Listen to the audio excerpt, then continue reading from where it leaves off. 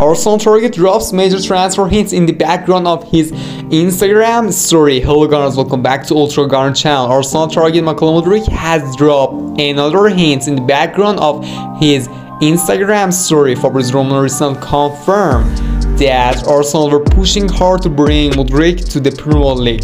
Mudryk has been teasing Arsenal fans for a few weeks now, regularly liking Arsenal content and posting images of himself watching them play.